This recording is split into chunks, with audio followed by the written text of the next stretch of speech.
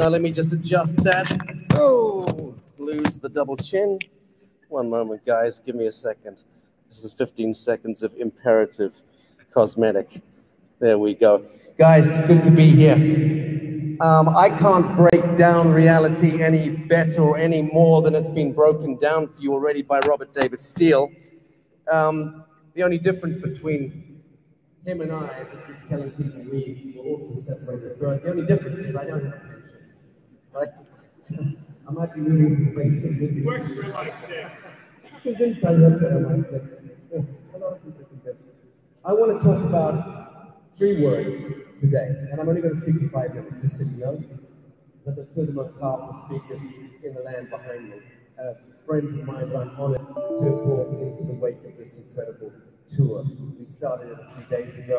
We're giving ourselves 2 weeks to get into the flow of things. It's going to build towards no rush walking on to see. We've got some very big fireworks happening toward the end of the tour. Remember, this is only 3 months ago. It's a hell of an undertaking. It's a big logistical undertaking. I want to talk about spells, I want to talk about bonds, and I want to talk about poisons. I'll tell you why, because those are the 3 things that you'll get with this. Spells, bonds, and poisons. The spells are everywhere. Every single time you look at the screen, every time you look at the dark, every time you look at the television screen, if you're foolish enough to do that in the 21st century. How many do watch the TV that go down success? Fact is, we are constantly bombarded by spellbinding and dream spelling. This, my friends, has been the reserve of the serpents for thousands of years. The thrall that we are held in is connected to the spells of the words, the use of the words, the syntax. And this is connected into how we are indentured into the bonds. The bonds are connected to the upper case lecture. Many of you know this, the trust, the birth certification, the certificate of natural blind birth. This is where you are indentured into the fiction of your own life, reflecting a bond, a treasury, a bond. That's what you are from birth.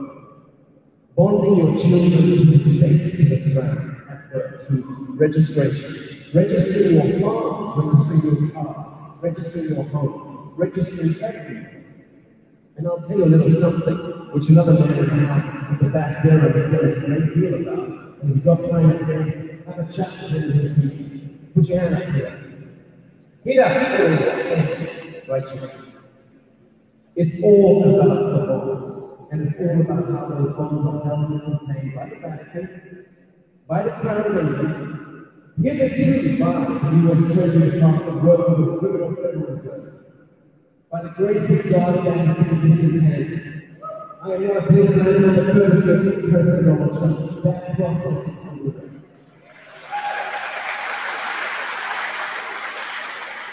And let's talk 2 minutes about the most diabolical of those 3, the poisons.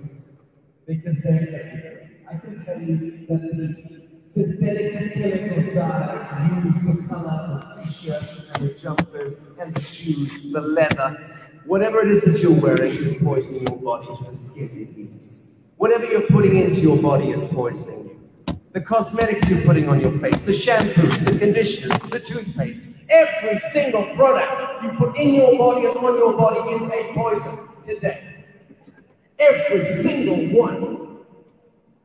And Amazon.com owns the high street. There is no high street.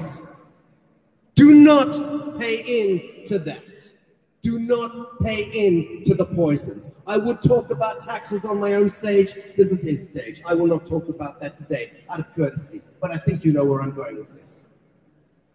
Spells, bonds, and poisons. And friends, it does come back to government. And that does mean govern, control, ment is mind in Latin.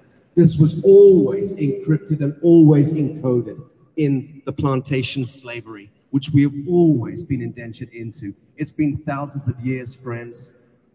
This group of people on this stage, coupled with your heartbeat, is beginning the process, just like Lazarus, of resurrecting ourselves from the dead. God bless you all.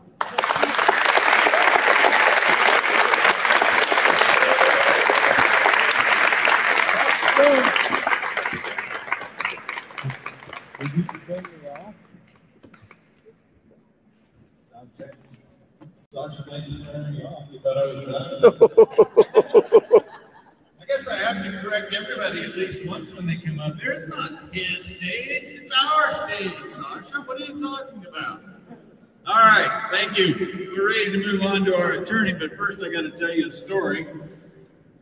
You know, I've already stated I think the farmers are doing God's work. Not the only one doing God's work, but doing God's work, taking care of his creation and improving the planet and improving mankind. So we automatically think that we're on God's good graces. Well, Farmer John came to an untimely death, and he found himself at the gates of St. Peter. And he said, Farmer John, I'm here to get into heaven. St. Peter looked at the list and said, no Farmer John today. Farmer John kind of got a little irate, and he said, well, there has to be a place in heaven for all farmers. We've taken care of God's creation. We've improved man who's in the image of God.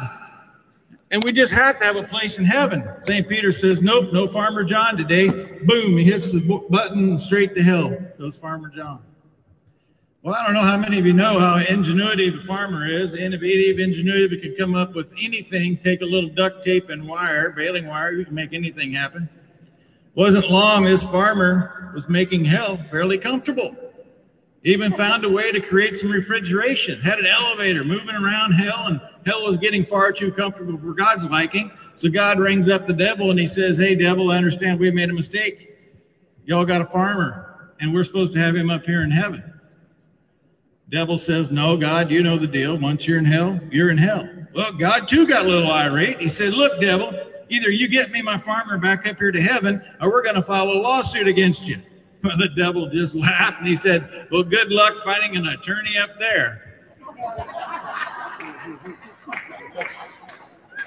You got a lot of friends in this audience, Lee, I can tell you right now. One of the attorneys headed for that pearly gates for the great work that she's doing and bringing all of the injustices on mankind to the forefront and holding people accountable. Lee Dundas, right now, give it up for your attorney. Thank you so much, Trent.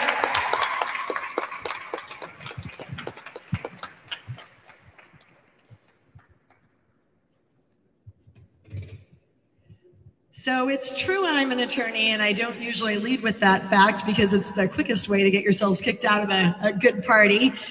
For those of you who haven't heard my name before, my mother gave me extra letters. It's Lee. It's pronounced L-E-E, but it's actually L-E-I-G-H. And you can find me, since all the people up here are getting censored faster than we can shake a stick at, you can find me at LeeDundas, DUNDAS.com. It's a pleasure to be here. For those of you who don't know what I was up to prior to March of last year, I was working against the child brothel industry in Southeast Asia.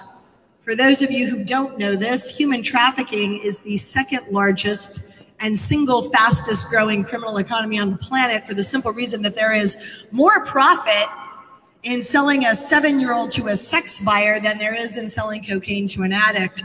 So I was busy in the child brothel industry over there up until March, when I assessed that there might be a greater human rights threat occurring in our own backyard. And that, out of everything I say today, should probably scare you more than anything else. But the countries I work in are communist or formerly communist. They have coups every 5, 6, 7 years, like Thailand does, because they have never had the rights in that country that we've been busy taking for granted for far too long in this country.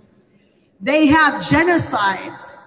They have had genocides in the time that I have been alive. The communists moved into Cambodia and started shooting everybody who had any sort of intellectual capital, the doctors, the lawyers, the teachers, the accountants, who could have posed a threat in terms of pushing back against the communist takeover.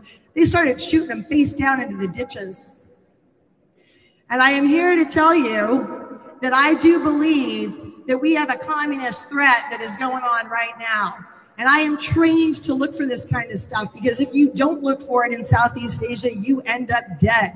One of the towns I work in is a little red light jihadi district on the Thailand-Malaysia border. It had 330 bombs go off last calendar year, because in addition to having 140 child brothels in it, it is also on the dividing line of those two countries where radicalized Islamic jihadists are practicing their bombing skills by taking out the brothels on the other side of the river. So I am trained to look for danger, and I am telling you we are in extremely dangerous times right now, and I do believe there's a Fourth Reich rising in our backyard. I really, really do. And in the same manner that I would never take an off-duty Navy SEAL who went running out the door swearing that he heard a bomb ticking out there that he was going to go defuse for us, I would never say to that gentleman, sir, I think you're crazy because I don't hear that bomb. Instead, I would say, wow, I think I'm going to go out this door. And worst case scenario, if I run out that door, I get a little too much exercise if he's wrong. Best case scenario is I save my life. You don't undercut your subject matter experts. You listen to them. And the fact that we have people from communist countries, from Southeast Asia, from Eastern Europe, from Cuba, from Venezuela, who fled to this country and are running around right now saying, there is communism growing in our country, and you've got the mainstream mockingbird media and everybody else on the wrong side of the fence going, they don't know what they're talking about. BS. They do know. And we would be very well served to start listening to them instead of start dismissing them. So that's the first thing I have to say to you today. The second thing I have to say to you talks really to the issue of totalitarian takeovers, because I do think that we are in the process of that. And I also know this much. It doesn't matter if you're a communist or a fascist. If you're a narcissist with a big ego that wants to do your neighbor in, whether you call it Stalin or Hitler or Pol Pot in Cambodia, they to a man follow the exact same 5 steps in doing their brothers and sisters in. And the first step is you whip society into an absolute frenzy over absolutely nothing. You go running around like Hitler did in Nazi Germany in the late 1930s. You set fire to a government building, and then you blame it on the communists, and you say, hey, the commies are coming, the commies are coming. And you run around like Paul Revere, and you get society so darn adrenalized and incapable of thinking because they're living in fear that they go, oh my gosh, yeah, the communists must be coming. And you use that as a false flag. Remember how Robert David Steele was talking about false flag? As a false flag event to usher in your actual agenda, which of course had nothing to do with communists. He just wanted to take out the Jews. And he used that as a reason and a doorway to change 400 laws over the next 6 years that allowed him to do what he really wanted to do, which had nothing to do with communism and everything to do with burning Jewish people in ovens. The second step of the totalitarian takeover is you blame somebody for that little problem that you have now created, you know, mountain out of a molehill like nothing. And of course, we know who Hitler blamed.